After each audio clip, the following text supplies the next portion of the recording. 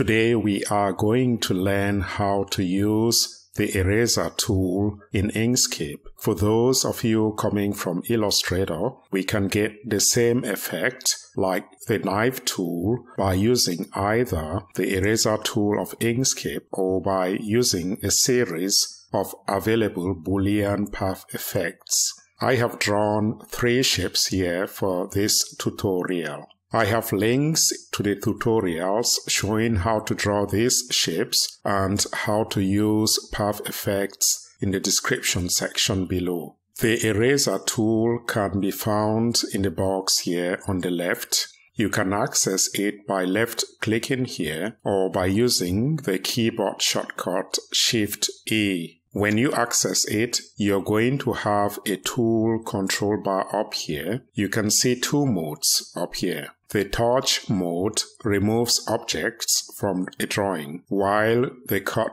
out mode removes parts of objects. With the mode set to delete objects touched by the eraser, you can click on the canvas and drag to touch objects to have them deleted. I am going to drag on to touch these blue and orange circles, and they are going to be deleted. This tool comes in handy if you have a composite object and you wish to delete parts of it, and it will be difficult selecting each one at a time. However, you will not be routinely using this way to delete. Remember, you can always delete in Inkscape by selecting an object and hitting delete or the backspace key on your keyboard.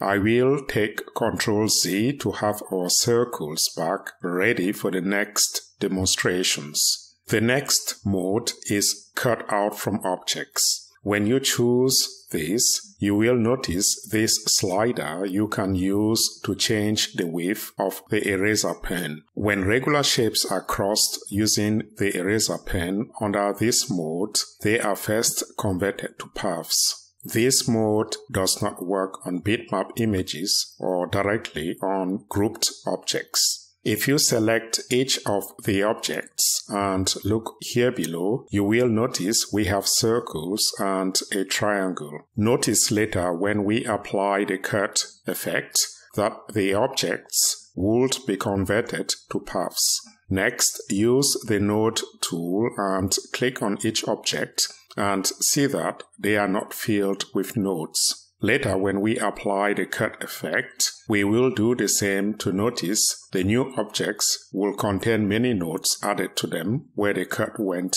through. Back to the tool control bar. Increasing the width here will increase the width of the cut. Let us set the width to say 5 and left-click and drag on this blue circle to see the size of the cut. Next, let us bump up the width to say 15 and left-click and drag on the blue circle to notice the size has increased. The mask option allows the cut path to be straight or more regular. Taking the value up is going to make the cut path to be more straight or regular, but will also make the movement of the cursor slow. Let us set the mask to 0 and try cutting into this orange circle on the right. You see the cut is not so smooth. Let us add the mask up to 15 and cut. And now you see the cut is a little bit more smooth. Lastly, let us add the mask up to 100. And we are going to try here to pull and notice that it's going to be pretty much slow. So here you will pull the mouse and it is going to take a while to respond. Just keep on pulling. It is going to be very slow but will lead to a very regular cut.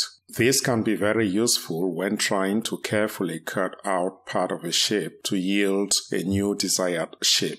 Whichever value of the mask you want to use is left to you. Just try a compromise that is not going to make it very slow, but will allow you to have a regular cut. This looks good so far, but you may wish to ask the question, what are the things I should be careful about when using this tool? First, click on each of the objects to select then hit N on your keyboard to access the nodes. Now you will notice that by cutting, you have added many new paths that could use up a lot of memory. To reduce the number of nodes and consequently the memory resources, you can select the object and choose Path, Simplify, or use the keyboard shortcut Ctrl-L. Secondly, if we click on this object, we will notice it is still one whole object. To demonstrate, let us take this blue circle with cuts and hover over the yellow triangle to notice it is still a single object with transparent portions. What if we wanted to cut and pull apart the parts we see? You will select the object and go to Path, Break Apart, or use the keyboard shortcut Shift-Ctrl-K. This will allow you to pull the parts and transform or position them as you wish. Thank you for watching. If you found this video helpful, do not forget to like it and subscribe if you've not yet done so. Otherwise, I look forward to seeing you in the next video.